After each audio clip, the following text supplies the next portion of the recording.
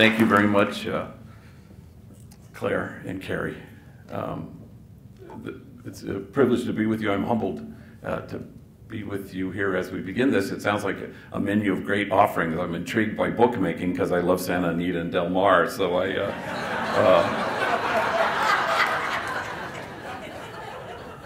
me stay there kind of an extra amount of time. You know, what's a keynote anyway? I know the title that Claire has saddled me with is A Life in Service, and it sounds more self-absorbed than I want to be about my own life or my own service. I think the point of gathering and having somebody speak at the beginning is to really talk about how do we remind and return. Remind ourselves who we are and find ourselves, return to ourselves in the process. It's supposed to be, I think, invitational.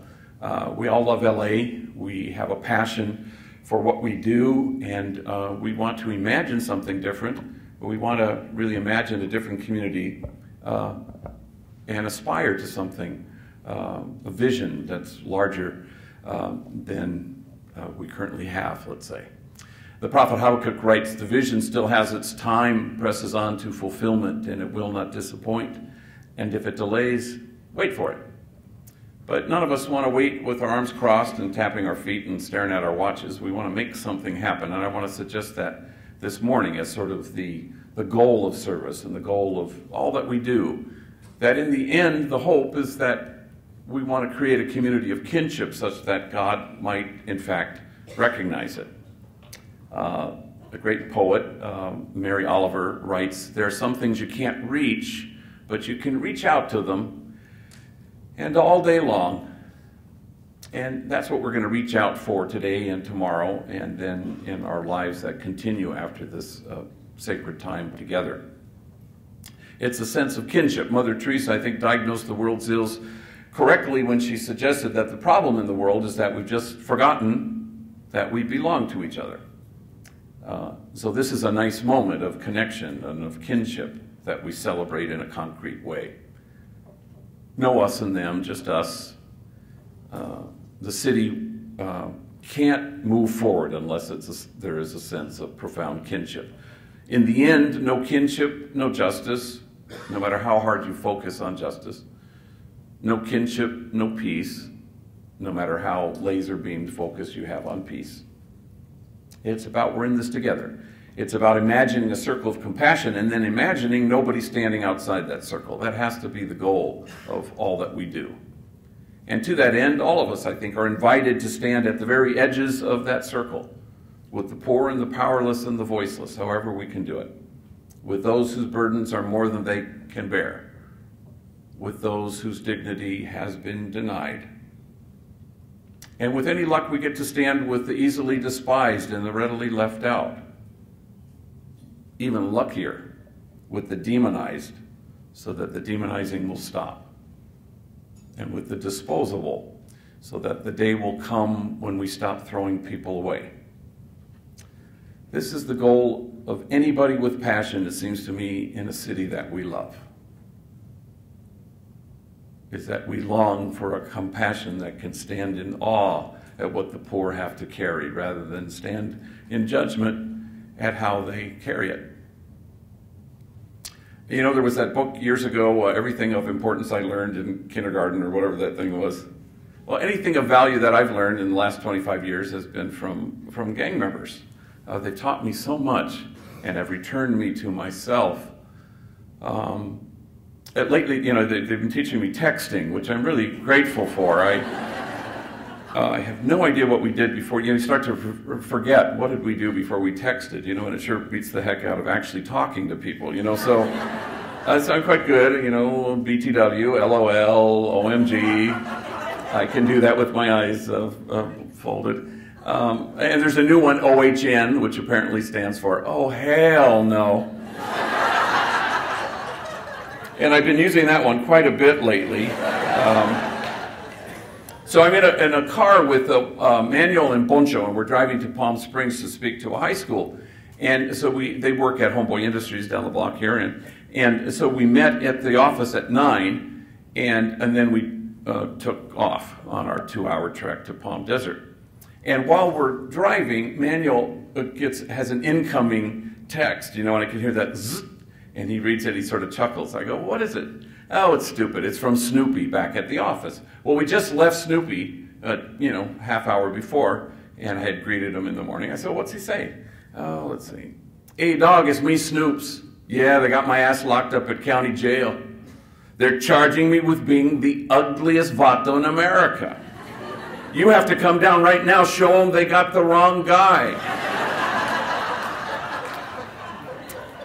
Well, we died laughing. And then I realized that Manuel and Snoopy are enemies. They're from rival gangs. They used to shoot bullets at each other. Now they shoot text messages. And there's a word for that, and the word is kinship. Service is the beginning, but I wouldn't want to suggest that service is in fact the ballroom. It isn't. It's the hallway that leads to the ballroom. It's a good start. Don't end there. Because there's always a certain kind of distance in service. You want to end in a sense of kinship. That's the ballroom. That's where we're all headed in this city. And that's the hope anyway. I remember Cesar Chavez was doing an interview with a reporter, and the interview said to him, wow, the farm workers sure love you. And he looked at him and he said, it's mutual. That's what we hope for, it seems to me, is a sense of mutuality in this. No us and them, just us. It's not about service provider and service recipient. We always have to move way beyond that. I remember there was a homie named Caesar. We all called him Dreamer, and he grew up in Pico Gardens housing projects. And I've known him since he was a little mocosito in the projects, and knuckleheaded into gangs and into selling drugs and getting high. And I found him so many jobs over the years, and then he would sort of sometimes just gravitate back to the previous lifestyle. He'd relapse. So he came to me after a year stretch in prison, and he wanted some help. And he said, it'll be different this time. Homies say this a lot. And so I called a friend of mine who runs a vending machine company in Alhambra, and he hired Dreamer right on the spot. And Dreamer has sort of a dangerous sense of humor, a thing I've gotten used to over the years. And he comes back to me 2 weeks later, and he's waving his paycheck, and he says, damn, G, this paycheck makes me feel proper. Yeah, my jefita, my mom, she's not ashamed of me, and my kids, they're proud of me, and, well, you know who I have to thank for this job. I said, who? And he looked at me strangely. He said, well, God, of course. I said, oh, sure. No, of course. And he looked at me and said, you thought I was going to say you, didn't you? And I said, no, of course, God's number one, And he said, you are so lucky we're not living in them Genesis days. And I'm sorry, them Genesis days? And he said, yeah, because God would have had struck down your ass already by now. Well, I mean, he told me, and we just fell out of our chairs, and suddenly kinship so quickly, mutuality, not service provider, service recipient. Part of our task, I think, in our passion to love the city is to choose to become what the late Alice Miller, child psychologist, calls enlightened witnesses, people who through your kindness and tenderness and focused, attentive love return people to themselves. And in the process, you get returned to yourself. Can't help it. The task is not to hold the bar up and ask anybody to measure up, but to show up and to hold the mirror up and tell people the truth, knowing that your truth is their truth. It's the same truth. It's mutual. And the truth is this: you are exactly what God had in mind when God made you. And then you watch people become that truth and inhabit that truth. And no bullet can pierce it. No 4 prison walls can keep it out. And death can't touch it because it is just that huge. And so we start to have and to teach a certain kind of light grasp on life that can put first things recognizably first. parentheses. I was reading this week the profile on the Dalai Lama in the New Yorker, maybe some of you read it, and the reporter asked him about his own death, and he just says, change of clothing. I want what he's having. I just think that's so great. Also, parentheses within a parentheses, they had they recounted an interview with Oprah Winfrey and the Dalai Lama, and she says to him, so would you say that the whole world should meditate? And the Dalai Lama thinks, and he goes, stupid question. I love that. Who has not wanted to say that to Oprah? Anyway, end of parentheses. So, as you have a light grasp on life, you also want to help folks who have a hard time, who avert their eyes when you hold the mirror up and tell them the truth of who they are. The principal suffering of the poor throughout history is not that they couldn't completar la renta or to come up with $20 to buy a package of Pampers. The principal suffering of the poor is shame and disgrace. So part of our task, as we have this passion for the city and we want to create a community of kinship, is to reach in and help dismantle messages of shame and disgrace. None of it's true, so you want to dismantle it. I'm in 25 different detention facilities where I say Mass on a rotating basis in all the probation camps and juvenile halls and youth authority facilities. And then because I know everybody at Dolores Mission, where I was pastor for a number of years, I race home. And then it's a steady diet every Saturday. I do a couple Masses in the probation camp, and then I come home and it's baptisms at 1, and quinceañeras at 2, and wedding at 3, and exorcism at 4, and just checking to see if you're still listening to me. Anyway, I've never done one of those. Anyway, so I race home one day, and I have 20 minutes to my baptism at 1, and so I go to my office. I'm going to say, I'm going to go through my mail just by myself. And I'm going through my mail. And as I'm doing this, suddenly this woman barges through the door. Her name, I find out, is Lisa. She's about 34 years old. And this is the first time she's ever decided to step through the doors of my office. And now I have 7 minutes before my baptism at 1. And I've seen her around. She's kind of famous. She's a heroin addict, a prostitute, street person, gang member, a parolee. Something of a famous gritona. She's always screaming. This was in our old office. You could hear her scream as they throw her out of the bar next door to our office. Or she'd be on a payphone screaming, just let me stay tonight, pleading with family members or friends. And this is the first time she's chosen to walk into my office. And she comes right in and she sits down and she launches right in. I need help. So I've been to like 50 rehabs. I'm known all over, nationwide. I went to Catholic schools all my life, she says. Elementary, went to Sacred Heart High School in Lincoln Heights. And then she gets quiet and still. In fact, first time I used heroin was right after I graduated. And I've been trying to stop since the moment I began. And I watched as she leaned her head against the wall and her eyes became like two ponds, water rising to meet its edges, spilling over. And she cried until she leveled her eyes at me and she said with great deliberation, I am a disgrace. And suddenly her shame met mine. Because when I saw her walk through my doors that afternoon, I had mistaken her for an interruption. It's mutual. It has to be mutual. Surface is the hallway, but we want to get to the ballroom. Some context. Homeboy Industries has been around for almost a quarter of a century and started when I was a pastor at Dolores Mission, and we had 8 gangs and 2 huge housing projects. That was not typical in those days. I buried my first young person in 1988. I buried my 169th 2 weeks ago, a young man headed to my office at 7 in the morning. waiting for a bus.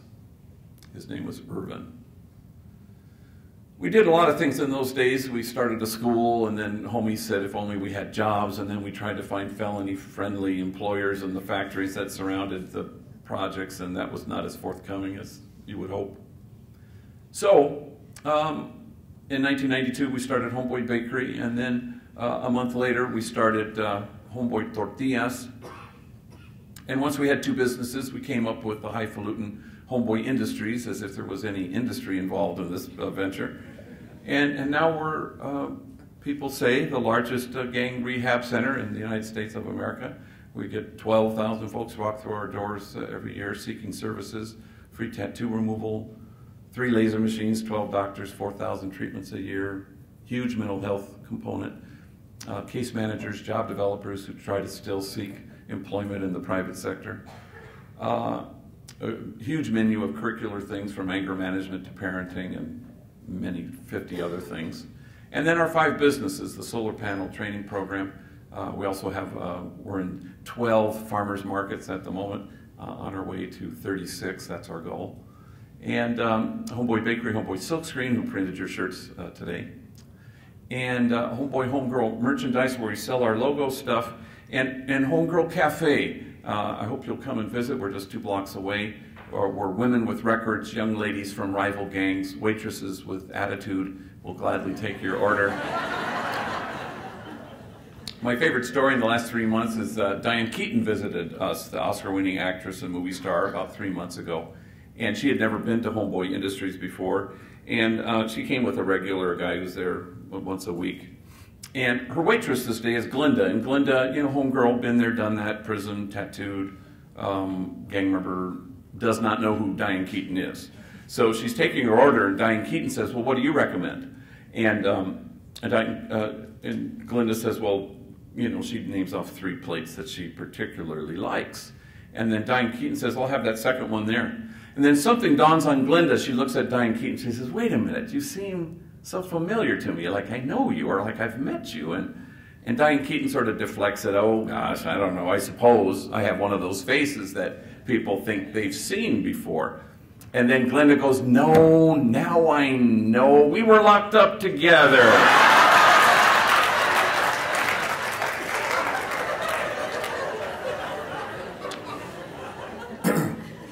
And suddenly kinship so quickly. Oscar-winning actress, attitudinal waitress. It's mutual. It's mutual. As a kid, I remember there was a mantra that I kind of embraced and have to this day. It's from an old Christmas carol called O Holy Night. Long lay the world in sin and error pining till he appeared and the soul felt its worth. And yeah, it's about Jesus, and yeah, it's about Christmas, but how is it not the job description of any passionate leader who loves LA? It's about appearing, and souls feel their worth. Exactly right. There was a homie I knew named Bandit who was a particularly difficult guy. I would ride my bike in the projects at night and then try to convince him to leave the sale of crack cocaine. I'd watch him run up to cars and sell crack, and he'd come back counting his money, and he'd see me, and he wasn't frankly all that embarrassed. And I'd say, how about a real job? And he'd say, no, I'm okay, gee, thanks. Very polite. Until one day, 15 years ago, he shows up in my office, and I couldn't believe he was there. And he says, I'm tired of being tired. And so I walk him to a job developer, and as luck would have it, they locate an entry-level, unskilled, low-pay, first kind of job at a warehouse. And now cut to 15 years later, today, Bandit is running the place. He's el mero chingon of the whole warehouse. He's supervisor Magnus. And he owns his own home and is married and has 3 kids. And so I hadn't heard from him actually for a couple years. And no news is usually good news with gang members. But he calls me one day on a Friday late in the afternoon, and he's kind of breathless and paniqueado, as we say in Spanish. He says, gee, you gotta bless my daughter. ¿Qué pasó, mijo? Is she sick? Is she in the hospital? I go, oh, no. On Sunday, she's going to Humboldt College. Imagine, my oldest, my Jessica. She's going to college. But she's a little chaparrita, and we're all afraid for her because that's far, that's way up north, and she's moving away. Could you give her like a bendición before she leaves? And I said, oh, of course. Why don't you come tomorrow to the church at 12:30? I have baptisms at 1. We'll do a little send-off. And right at 12:30, Bandit and his wife and the 3 kids, including Jessica, show up. And I situate them in front of the altar, and I said, let's surround her with ourselves and our love, and everybody touch her, connect to her, arms, shoulders, put your hands on her head, everybody touch her. I said, well, close your eyes and bow your heads, and as the homies would say, I do a long-ass prayer. I go on, and somewhere in the middle of this prayer, I noticed that we've all become chillones. We're all sniffling. We're all crying.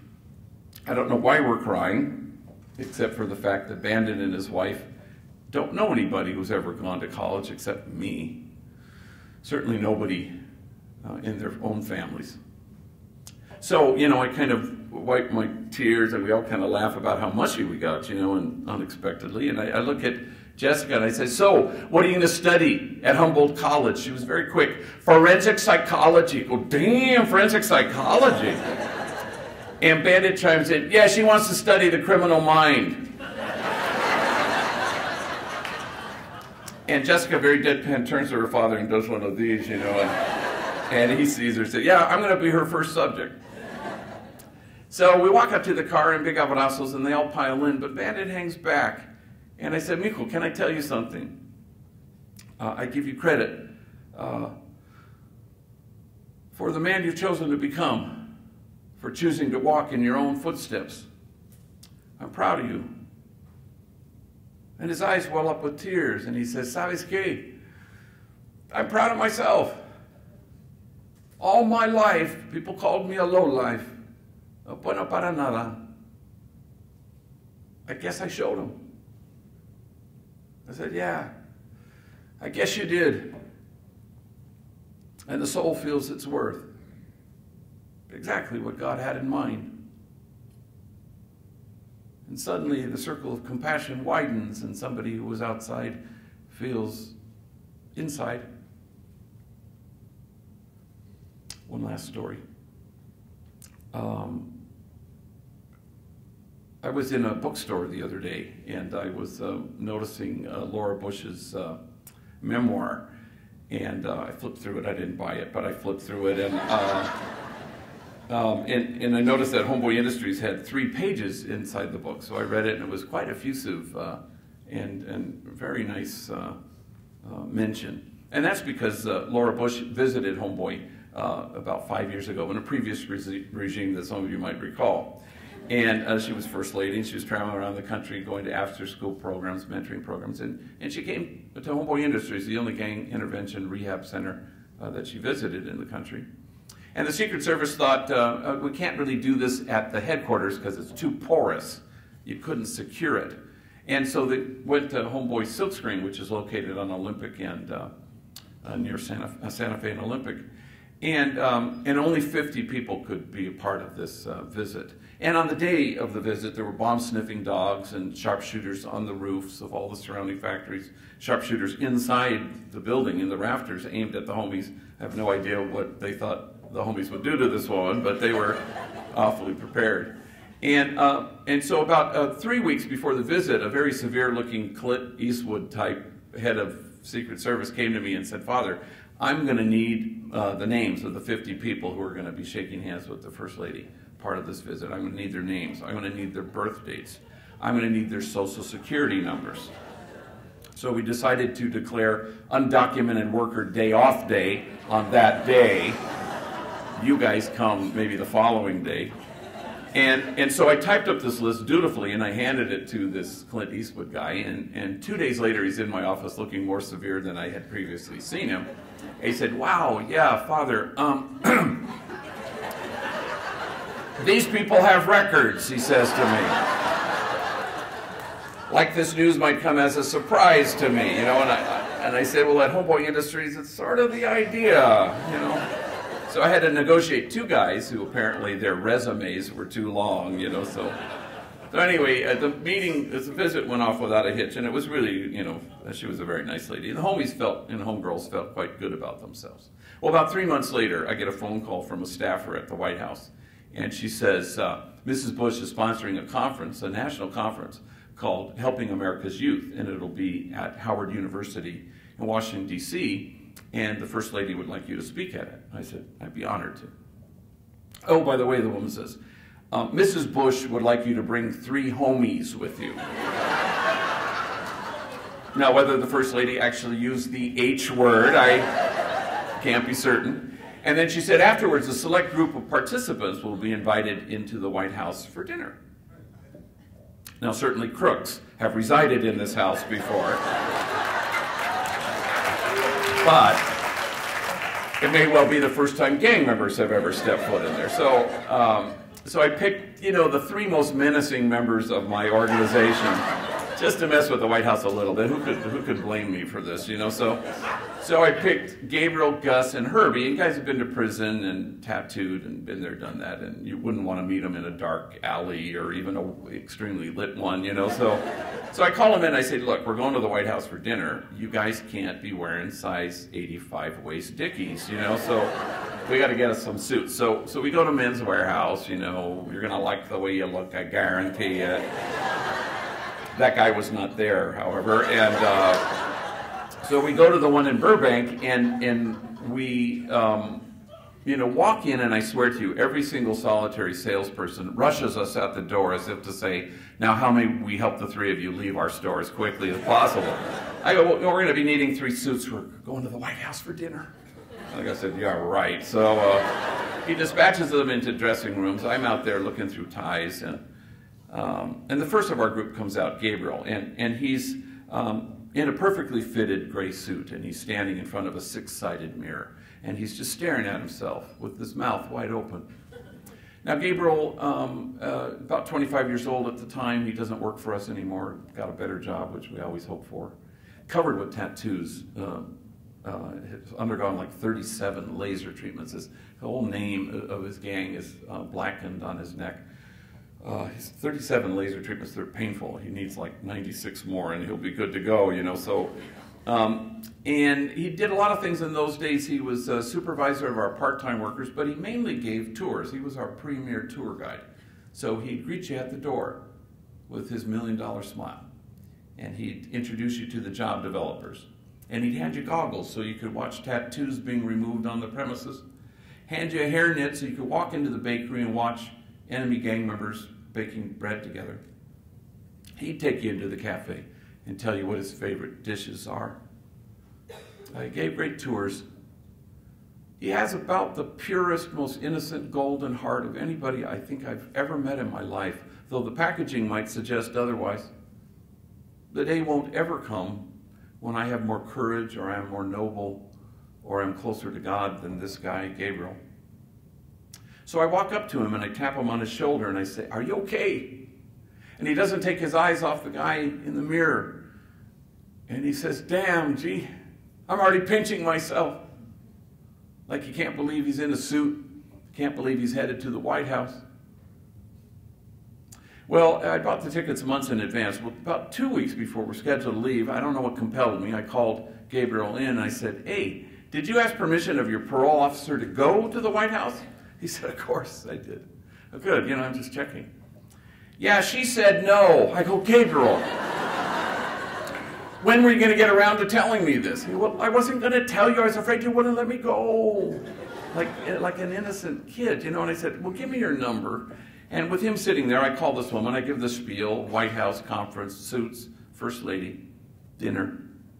And she says, "Nope, high control parole," which, means sort of a certain kind of hypervigilance. I said, "Could I speak to your supervisor?" She transfers me. I do the spiel one more time. The guy says, "No way, he's a high control parolee." I said, "Is there somebody like a notch, above you?" And so they send me to the notch guy, and this guy says, "Let me be really clear. This guy's not leaving the state of California. He's a high control parolee." And they all seem to be having a real bad case of, "And Gabriel, who exactly did you think you are that you get go to the White House. Well, suddenly faxes and phone calls and emails from the White House and the Department of Justice and the First Lady's office, and then what may well be the singular accomplishment of the Bush administration, we get permission. Sorry. I couldn't help myself. We get permission to go to the White House, you know, and we were going to go anyway, but I find permission is preferable. So on the day that we left, it was mishap after mishap. The homies were late, and then, so it put us in bumper-to-bumper traffic on the way to LAX. I turned to nobody in particular, and I say, hey, did all of you remember to bring your IDs? Calladito silence. A lone voice from the back seat. Shit. It's Gus. He's forgotten his ID, so we have to go back. And we left on a Tuesday, and we stayed with my brother and his wife in D.C., and then we did tourist things Tuesday and Wednesday. Well, Thursday's the day of the suits, the day of the conference, the day of the White House, the day of the dinner. And it was there on that day, in the early morning of Thursday, that we discovered that apparently Gabriel, poor old Gabriel, as he's running to my car that Tuesday in the early morning darkness, with his bag slung over one shoulder and his Men's Warehouse suit covered in plastic open at the bottom. And as he's running to my car, the movement jostles the pants and they slither off the hanger and they fall unbeknownst to him somewhere on the sidewalk or in the gutter. And some homeless man is liking the way he looks, I guarantee it. And I can hear this plaintive cry in my brother's house, I don't got no pants. So God loved my sister-in-law. She jerry-rigged a pair of my brother's pants, and he looked fine, nobody noticed. So we go to the conference, and we walk into the White House, 3 gang members covered in tattoos, in their suits and ties. And there are butlers walking the halls with trays of long-stemmed glasses of white wine. And the homies are snatching those puppies as quickly as they can, you know. And we go into the red room and the blue room and the green room, and every room has a sort of an elegant combo and a string quartet and a brass band. Elegant. And the gold room has the food, and it's just completely gourmet, and never in my life have I tasted food quite like this. Went back like 8 times, you know, and rack of lamb, magnificent perfection of salmon the size of Wisconsin. There were every imaginable kind of food, and I'm standing there with Gabriel at one point, and he eyeballs these long white potatoes cut lengthwise with a hole carefully bored out in the middle, stuffed with caviar and a sprig of chive. And he pops that sucker in his mouth. Spits it out in a napkin. This shit tastes nasty, he says. And for the teachers among you, let's just say he wasn't using his inside voice at the time. And was it me, or did the Secret Service lunge ever so slightly at precisely that moment? So anyway, I told you all that to tell you this. The next day we're flying home and we're mid-country. And Gabriel says, I gotta go to the baño. I said, well, Mico, it's at the back of the plane. 45 minutes later, he comes back. And I said, Mico, you know, ¿qué pasó? I thought you fell in, okay. Oh, I was just talking to that lady back there. And I turn around and I see the flight attendant standing at the back of the plane. And then he says, I made her cry. I hope that's okay. I go, Gabriel, it might depend on what you actually said to the woman. Well, you know, she saw all my tattoos and she saw my Homeboy Industries shirt. I don't know.